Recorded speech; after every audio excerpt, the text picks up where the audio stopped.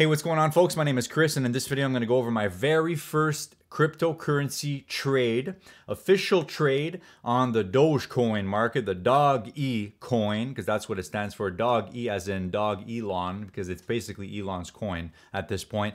It was a short trade on April 21st, and it worked out pretty nicely. And I want to just go over the trade, go over the market context with you, show you some clips of the recording in the moment when I was placing the trades. And I placed some of the orders on my phone, so you won't be able to see them, but you'll be able to see when the orders were placed, and you'll hear the sounds and all that, and all the timestamps. And I'm going to show you everything about, you know, what I was thinking, what I was going through when I was deciding to place this trade. So this trade took place on April 21st, and let's get to it. Before we get started, I just want to let you know that my name is Chris. This is Virillo Trading, and if you do want to support this content, you just have to click on the first link in the description and check out my stockbroker, Interactive Brokers. I do trade stocks and futures. However, I'm getting more into the crypto stuff lately, guys, so we'll see what's happening. Before we get started, I want to show you a time and sales window that I made yesterday in about 6 hours. The reason I made this is because the KuCoin exchange has a WebSocket connection. Well, I made a WebSocket connection to KuCoin, and I noticed that the data coming in from the WebSocket is about half a second faster than on their website. So there's my time and sales window. It's still a work in progress, obviously, but these are live trades going through on KuCoin here on Bitcoin, and you can see they have timestamps there and everything, and you know, it's a work in progress, but let's just say it's pretty cool to make your own time and sales window. Okay, so here I'm looking at KuCoin, and honestly, I don't recommend trading on any particular exchanges. This is not a video to recommend trading of any type. You guys have to understand trading's full of risk all the time, and it's about risk management. So now that you understand that, let's get on with this. So these are the trade executions from April 21st, and what you're going to see here is a bunch of sell orders. So this was my initial entry into the trade, and it was at 3:05 Eastern Time PM, so in the afternoon. And we were selling some Doge here in the market. So what I did was I went and I borrowed some Dogecoin on the open borrowing market on KuCoin. Basically, you can go ahead and borrow cryptocurrencies. You can borrow any cryptocurrency that they have, like US dollar Tether or Doge in this case. So I went and borrowed about 40,000 of it. And then I went and I sold it in the market. Now, obviously, I waited before selling it, so we'll get to that. But you can see this is the initial trade execution of the entry here. So I sold it at an average price of 81 and 33, so 8 cents and then 133 ticks. And then you can see the first cover is over here at 78 and 65. So I don't know how many ticks that is, but it was more than, I don't know, probably about 200, 300, maybe 300 ticks of profit on that initial exit right there. And then the final exit was done right here. Basically, it's 7 cents and 71 ticks, or 7.71. I'm also going to give you guys a few pointers on how I measure the risk in the Dogecoin market in this video, and in the crypto in general. I know you guys, some of you guys watched that other video we did on scalping and if it's worth it. For this trade, it was not a scalp, first of all. It's more of a position trade, and I was willing to hold it overnight if everything was playing it well, but it actually ended up playing out in the same day. Basically, I was trading for about 40 cents a tick, okay? So what we'll do is we'll go over to Sierra Chart. The good thing about Sierra Chart is they have the Dogecoin Binance data, so the data from the Binance exchange, and the futures market, crypto futures, trade a lot of volume on Binance. I don't know if you guys have checked it out, but I would recommend it. I've seen Dogecoin doing more volume than ES on the stock market close at like 1, 2 in the morning sometimes. Okay, don't ask why I stay up till 1 or 2 in the morning. Basically, this trade occurred on a Friday. And on the Thursday, I was at my friend's place just looking at the market casually, you know, on my phone, just chilling out. And I was scouting it. So I don't know about you guys, but I have this tendency lately because I'm busy with my schedule and everything. But I tend to look at markets on the daily time frame and 15-minute lowest. And I just scout them out, right? So I'm looking for players in the daily time frame. I'm looking for market context to set up on the daily time frame and also the weekly and all that. So what I noticed about the Doge market is that on the daily chart, let's go over to the daily chart. Here, we had 2 big sell-off days after this run-up of, you know, multiple green days in a row. So that created a new supply zone right there. And we also had this big tail, meaning that it had already been tested and rejected. And basically on the 3rd day, we were down here. So we have these daily demand zones here at 83.80, 83.50. And when I noticed on Thursday night, which was April 20th, 420, baby, that the market was chopping in that area and it was resisting from these daily zones. And that's also part of the context. So I was watching it, you know, going through the next day, and I did see it start to sell off a bit the next day here on the Friday. And you can see that we're below these levels. And if you look very closely, you'll see pretty much a top tick of the higher end of the range. And then over here, you'll also see a top tick of the lower end of the range of the 8350s. And then the market proceeded to sell off. So what this created was more of a bearish bias on a daily time frame market context idea. Okay, so we generally have a more of a bearish bias than a bullish bias as long as we stay below these daily demand zones, which are now acting as supply zones, which are now resisting the market. So we started to see a bit of a sell-off here. So I started watching the market probably around 1 o'clock when it was chopping around here. And the market sold off pretty aggressively. Now, when I started looking for the trade was in this area right here. So after this initial big sell-off here, I'm pretty much looking only short side. I'm not looking to buy this at all because of the big context in the daily time frame and all that. So I was looking to short it, and my initial entry, I was looking for a pullback in this area here because we were trading around these 81 and 80s or so, 80 around there. And the first sort of standard deviation was around these 8260s, 8250s, and I would have been willing to risk up to 83s and maybe even a bit higher depending on how the trade would play out on the initial entry of the trade. One thing that's important in trading is you have to know your risk tolerance. So I borrowed about 40,000 or 42,000 Doge, which is relatively small. I'm trading for about 40 cents a tick, a little more. Okay, so here's when I started watching the market as we had that initial sell-off from those 83s down below 82s. Okay, so we had this big sell-off, this rebound, and I was looking for a pullback basically all through this area right here. And I would have liked it if it could have happened at around this time, around 1:30, but it actually took quite a long time for this market to chop. And actually, I ended up pulling the order here as it bottom took the lower end of what I call my volatility range at the moment. And I ended up pulling the order out. But basically, I had an order to sell my 40 whatever thousand Doge around 82.50s. And I'll also show you that order right there. If you look at order history, you'll see at that time the order was placed 1 o'clock and 37 minutes. I had that sell order there at 82.50, 42,710 Doge, and then I canceled it. It doesn't show the time of the cancel, unfortunately. That's just the way the platform works. So then you can see the trade was executed at that time, which was 3:05. So there was a lot of context that I was watching in this area. So as time played out, we went into 2 o'clock. We had a new supply zone form. And I'll show you what that supply zone looked like. So it's basically this. I'm going to try and simplify this, but basically we have a market that's trading lower. We have many bars in a row closing lower than the next. So at this moment here where we had the double top of that bar, that sort of marks an area of resistance for me at that point. And we also had another one right here. So we have this new sort of range that I'm watching right here. And this is sort of how I categorize supply-demand areas. You can see that I'm using the high of this bar here as the market went and basically top-ticked it, or even if it broke it and rejected it, that would have still been that exact same price, 82.01, or where I would have put the level. And then over here, the first time we had a close above the high of that bar, I also marked in a level right there at 81.93. So we have this range here that is formed. And also, in the moment that this was happening, I had my volatility ranges up, and the low of the volatility range was right around here at 81.30. And you can see that the market bottom ticked that. And what I said earlier is that when it bottom ticked that, that's when I decided to pull out my order, which was sitting around 82.50s. Because when the market bottom ticks a range, it changes the probabilities of what's going to happen when it gets to the other side of the range. So what I was looking for is chop in here for a bit, and then we see a rip up and I get short on a first pullback, and that gives me sort of that entry that I'm looking for, where we can get an edge, basically sort of an initial rejection of a first pullback. And that's kind of a bread and butter trade that I like to get, but the thing is the market often doesn't present that opportunity. So when it doesn't give you that, the context is now changing and you have to adapt and potentially execute the trade in a different way. So what happened is after it bottom ticked there again, I pulled the order, and as I was seeing this develop, what I realized is that I think that if we did get up to that 82.50, 82.60 area, I think that I wouldn't have wanted to trade anyways.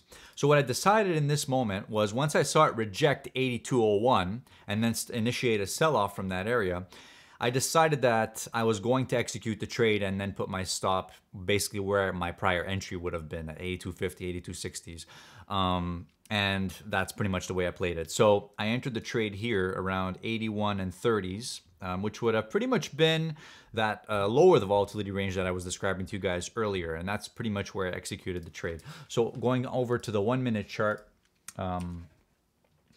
it would have been right over here. So you can see we had this big rip up to those, above those 8200s, and then starting to sell off. And then right here, if you look closely, wait a minute. And then if you look very closely, right before the sell-off was initiated, and again, I wish I had this recorded on the tape, but you guys had to see this, and you guys who trade, and you know what I'm talking about here. But basically what we had right before the sell-off was initiated was a huge fake out, like a huge liquidity pull right to that 8200 and an immediate rejection right from the level. And then it continued to go back down. And then I see the market proceeding down, and it was going down very, very, very fast at this moment. So I said, okay, I think it has to be now or never. So I ended up just taking out my phone and putting in that order for whatever it was. I was looking at the offer. I jumped on the offer at 81 and 33, and I tried to get it, and I did get the fill. Trading by hand is more of a risky approach, but because I have a longer term outlook on this trade, it's more of a position trade. You can afford to trade it by hand. It's not a big problem. But if you were trading anything in the lower time frame, like HFT style, my opinion is do not trade that by hand unless you have access to a DOM where you can click to get in and out of your orders very fast. That's a different thing, obviously. But what I mean is trading by hand is like putting orders on your phone, placing the stop after you enter the trade, all that stuff. You should never ever do that if you're doing a short-term trade. For position trades, it's acceptable. And I was looking for on this trade for about maybe 200-300 ticks, and that's what I thought what the reward was. Unfortunately, I didn't get the actual screen recording, but what you will hear is the sound right there. So this is the sound coming from the recording.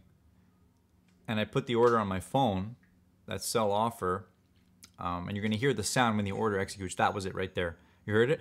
That's the sound that KuCoin makes when an order is filled. And you also saw it light up at the top of the screen there. You can put that back. So at that point, I was in the trade. My order had been filled to sell that Dogecoin right at this exact moment right here. Okay, and it's going down. It's trading at 81 and 30, and then we fast forward it, and you can see that the P&L number is changing there, and it shows you information about that and whatever. So then the market is going down immediately, okay? And you can call that a lucky entry, I guess you could say, because I got in pretty much before it dumped. But then again, there was context working in the favor a bit, but I'm still going to say it was a relatively lucky entry because I literally got in right before it dumped and as it was dumping. So lucky entry. Then the market's selling off. We're trading at 79 now. So let's go back over to our daily chart, and we're going to look at some of these levels. So Dogecoin daily chart. And again, this was on this day right here, the third day. So ignore all this chop after. Again, I stopped looking at it right after that trade anyways, but just so happens that we had 4 or 5 days of chop right after that. But this 77.06 area was the area I was looking for. So the way I was perceiving this in the moment was, judging on how fast it was selling off, there's what I call an area of, I call it sort of the area where the money is in the market, the area where the liquidity is, where the stops are, where it's likely, where it could probably see a flush and a bounce, and an area where the market might reject, might, you know, get traders in, get traders out, and then immediately get the hell out of that area.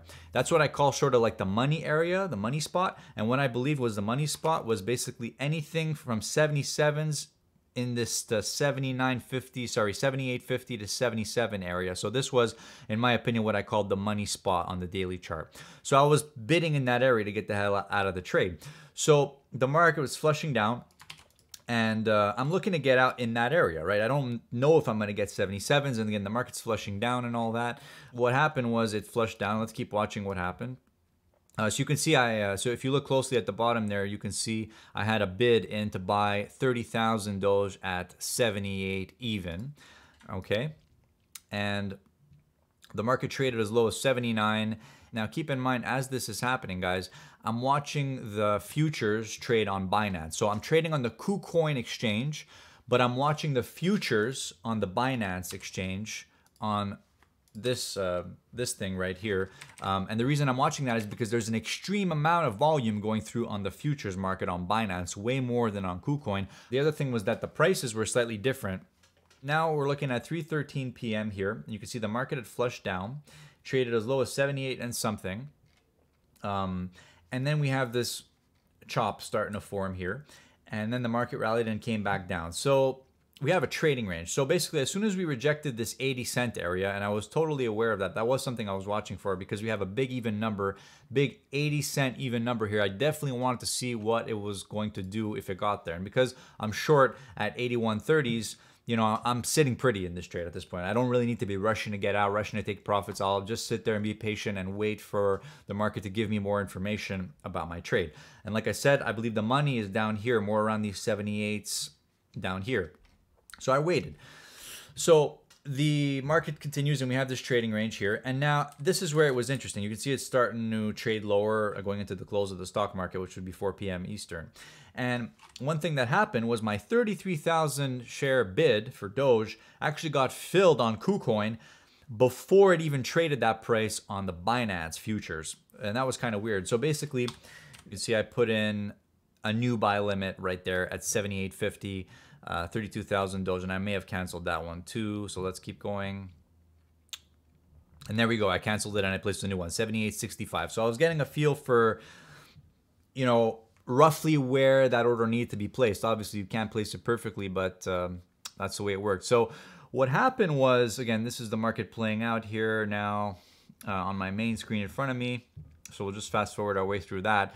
And what you'll see is this. So take a look at this.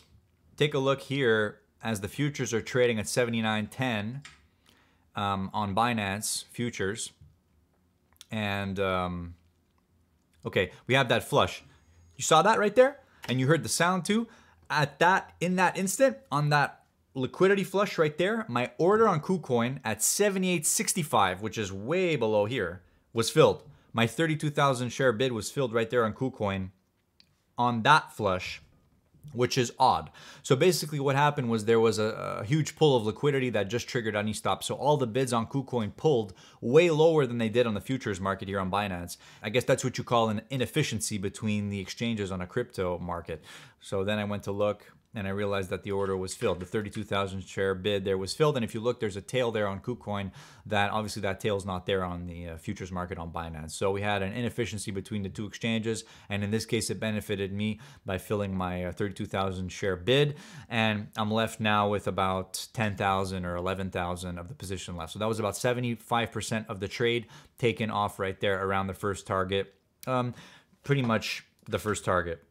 So then what I did after that was I put in a stop for the rest of the trade. And I believe I put it in at break even, which would have been 81.30. And then I put in a target. And the reason I did it this way is because for some reason, OCO orders are not supported with the isolated margin account on KuCoin, which is a weird issue because they have them on the futures account. They don't have them on the isolated margin account, which is weird and unprofessional in my opinion. So I was just writing out how much I had to repay because obviously I borrowed the Dogecoin to short it. So I bought back 32,000. Now the remainder that I have to buy back in the market is that much, 10,710. So I'm writing that down and then I put in the bid at 77. So unfortunately we do not see the last order fill at 77. But if you look at the end of my video clip here, you can see that my bid there, I had a bid for 10,710 Doge. I know it's covered by the bar there, but that was a bid that I had remaining that I placed afterwards for the remainder of my trade. And I placed it at 77.10. And on this flush right here, it was filled. It was filled right here. And that was the close of my position right here. So we did have one final liquidation move right pretty much close to the close of the stock market on a Friday. And that's where my the remainder of my trade was filled here at 77.10. So right, and then the market bounced and it chopped after that. Okay, so that was the trade, and after that I paid back the loan in the market there. See, I was tinkering around there with the repay the loan bullshit, and then I had to go in and buy one extra Dogecoin or something. So all right, guys. So I think I pretty much went over most of that with you.